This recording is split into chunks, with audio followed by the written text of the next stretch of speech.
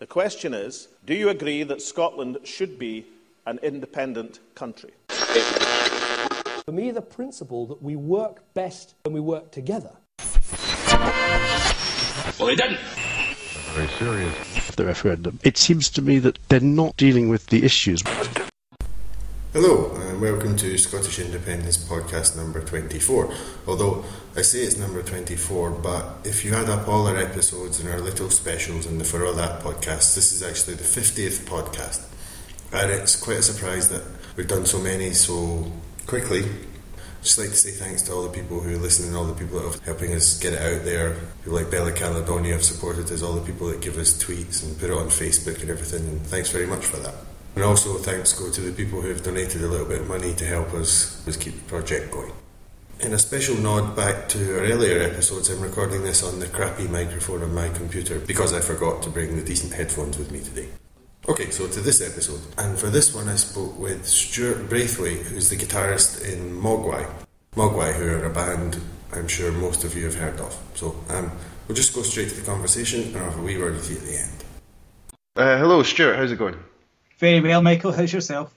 Not too bad. Looking forward to Workers' Day tomorrow. I'm going to have my own shirker day in protest by being a total layabout and watching daytime telly, I think. Okay, fair enough. There's usually something good on in Kelvin Grove Park, but there you go. Okay, so I suppose the first question I'd like to ask you is when and why did you come to the idea that independence was the way forward? Because, you know, for a lot of people it's very different. Some people have a very pragmatic vision of it and some people have a more kind of romantic idea of it. So when and why did you come to that idea? Well, there wasn't like a eureka moment. I think it was really a sort of gradual chain of events over quite a few years. A lot of my family are pro-independence, but I don't think I was very political myself, really, when I was a teenager or even when I was quite young. But when I think about it, there was a few things that happened that kind of made me come to believing that it's definitely the way forward. One was the Iraq War, which it could just get the feeling that the people of Scotland would never have sanctioned. It just wouldn't have happened if we were in control of foreign policy in our own government. It was a very different mentality. Mm-hmm. And the other one was just travelling a lot. When we started the band, we'd go away on tour and we'd go to all these places, and everywhere had its own identity and everywhere had good things about it and bad things about it, but it was very different.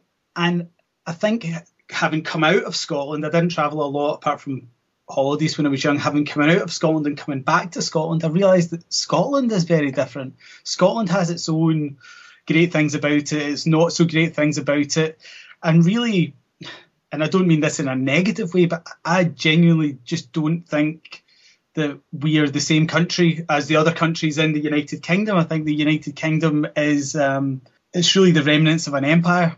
And when Scotland got its own parliament, I think that Scotland became a better place. I think that all of the governments have done their best to improve the lives of the people of Scotland. And I just think that the next step is for that parliament to become a 100% parliament rather than a 70% or an 80% parliament as it is at the moment, especially considering that the 20 or 30% that is still being controlled by Westminster are doing things that I don't think that, given a choice, the Scottish people would endorse. Things like the bedroom tax, things like the foreign invasions. You know, I'm not saying everything the Scottish Parliament does is great. They've made mistakes as well, but I don't think that the ideological direction is different to that of the Scottish people. And I think that, yeah, that's basically it. Yeah, so to come back to something you said there, you think that independence is carrying forward, devolution's got its own momentum. It's kind of that idea that once the genie's out the bottle, which is what a lot of London Labour politicians were afraid of, once the genie's out the bottle, there's no stopping it. Well, I'm not so sure about that, actually. I think that the acid test of that will be the referendum, because I think there's an argument, and it's quite a strong one, that the success of the Scottish Parliament is actually a bit of a impediment to independence, because I think that I mean, you can never believe polls, but the independence was polling stronger pre the Parliament. So I think that maybe people were thinking through grievance that we should have our own government, whereas now they're doing a pretty good job. So you kind of worry that the inherent cautiousness of the people up here might lead them to think, oh, well, everything's all right, why change it? Rather than, look what's happened so far, we're doing a bit better, we can do a lot better. I guess that's the argument that's got to be made. Yeah, it's kind of interesting position because the polls are still showing that people will vote SNP in the Scottish Parliament, but independence not quite as high as the SNP. They seem divided what they want to do for the Scottish Parliament, what they want to do for Westminster or for the constitutional position. Well, it's a real conundrum, because what you must have is people that don't think that highly of the Labour Party, who are only voting Labour in an attempt to keep the Tories out at Westminster elections. But then those same people, there must be people who think this, who think, I will do anything to vote against the Tories, but won't vote yes to make the Tories not our problem. So I think that just has to be an argument to be made. Yeah, I think those are the people we've got to convince. But so that could bring us round to the campaign itself. And you've been involved in some ways. There's a nice picture of you signing the Yes Declaration, which I might stick on the publicity post for this podcast. But so what's your involvement in the campaign been so far? It's not been huge. I've had a few meetings, and I've kind of been to a few meetings with other kind of people in the arts, and I've met up with a few of the organisers of the Yes campaign, and kind of given them some ideas and offered to do what I can. But I can't say it's been a massive involvement. Have you got anything coming up in the future? I've nothing in my diary, but I'm absolutely sure that I will be more involved in the campaign, certainly as it gets nearer to the referendum. I mean, I keep saying to myself, especially on Twitter and things like that, to stop banging on about it, because you're actually just going to turn people off. But then the next demented lie comes out of the No campaign, and you kind of have to have a whinge about it. But I don't know. I worry about people who are very passionate about it, turning people who are people who need to be convinced away from it. If you know what I mean, like turning them off the debate by, I don't know, people who are definitely voting yes, arguing in angry terms against people who are definitely voting no, and the other way around, I think is kind of pointless. I mean, there's some people you're not going to change their minds, and really you're just affirming what you believe and what you believe about other people, and I don't think that that's very helpful. But then again, people get so passionate, and there's so many people that this is what they've been fixated with this for their whole life, so you can't really blame them for this happening. But I do worry about that, and when the momentum should be convincing people who are not sure to vote yes, you're not going to convince people who've got Union Jacks and Labour logos on their Twitter avatar that they're going to vote yes. You know, it's true. Yeah, you're just, I don't know, you're just pissing in the wind. But sometimes it's difficult, as you said, not to react to the latest demented lie. I'd have to agree with that as well. Yeah, well, I mean, even I've been shocked by the Better Together campaign, I have to say. The negativity, the hilarious interpretation of the truth. Did you see Truth Team?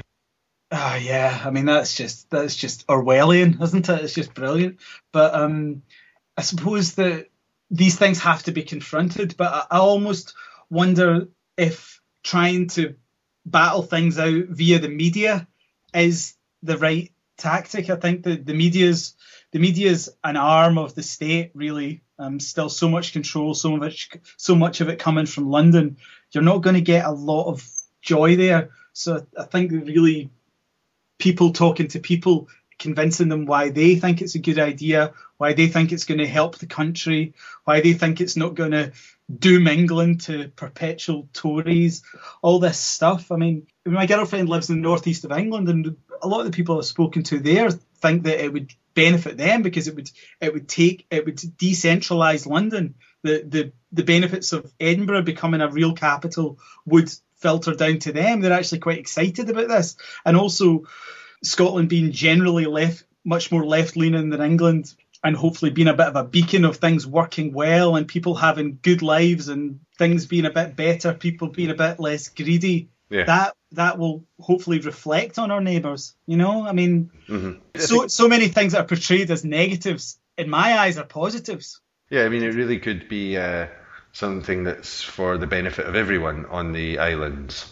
Yeah, without a doubt. In general. But just to come to your position a little bit, as a member of the music industry, I don't know if you'll like that way of putting it, but... it's a sad fact of life. Yeah. Okay, I'm not comparing you to these people. Please don't think that I'm comparing you to Bono and Geldof. But like when political people get involved, when music industry people get involved in political arguments, there's usually a lot of shit that starts to fly. You know, what he's not got any right to talk about that, and he should shut his mouth. Personally, I think everyone's got the right to talk about those things, but at least you should try and talk sense. And most of the time, in my opinion, Bono and Geldof are full of it, and a lot of the time they do more harm than good. But I mean, have you had any adverse reaction for even the few statements you've made? You know, you said you don't want to annoy people and stuff. Yeah. You get any kind of, you should keep out of it, it's none of your business sort of stuff? No, I've not really. Certainly not from a point of view of, you're a musician, why should you be talking about that? I mean, I've had people that have disagreed with what I've said, which I'm not surprised about. I mean, I do have quite forthright opinions on things, but I guess it really depends on the platform and the context. I mean, I think a lot of people complain about Bono is that he kind of hijacks his own concerts and turns them into sort of rallies for various causes. And I mean, I've heard this from U2 fans. I know people who just are saying, I just went to hear the music and suddenly it was like the Bono party broadcast. And certainly considering when we play, I probably say about 4 words during the entire gig. I find it unlikely that the next time we go on tour, I'm going to start giving diatribes. But yeah, I've not had a hard time. I mean, to be honest, if someone that actually just said to me, listen, you're the guitar player in an indie band, why should I really care less about what you say? I'd probably say fair enough. But if you're going to say that, you have to say that about everyone. Why should you care about what everyone says? Because really, at the end of the day, unless someone's the Prime Minister or the First Minister or the President, really, does it really matter what anyone says? Yeah, well, that's what bothers me about Bono. One minute he's talking about, you know, we have to do these things to improve the situation in Africa and so on. And then the next minute he's doing cosy cuddle up photos with Bush and Clinton. Wait a minute, those people are the cause of the problem, not the solution. You cannot ask those people to fix the problem that they're creating. But anyway, sorry, diatribe. That's me on a diatribe now. I agree with it. I also remember reading about their sort of tax haven status from Ireland and thinking that was not the coolest, but credit cards to save Africa. I mean, good. Yeah. But anyway, okay. So another thing along the lines of the industry, because it's something we've spoken about with various writers that we've had on before about, you know, there's a kind of stigma. If you write in Scots, it's perceived as vulgar or it won't be commercially viable, and you cannot do that. You cannot sing in that way, and you cannot use your own language. I mean, have your group had any problems along this line? Well, I mean, most of our music's instrumental, but we do sing sometimes. To be honest, I think I don't have a very thick accent. I'm kind of reasonably well spoken, as you are yourself. So when I actually sing, I don't have a very thick Scottish accent. In fact, I've had the piss taken out of me by Aidan Moffat for sounding posh when No, fair enough. when I sing, but no, I don't think so. But I think that situation, that kind of shift from the Proclaimers singing in a Scottish accent and everyone thinking it's genuinely hilarious.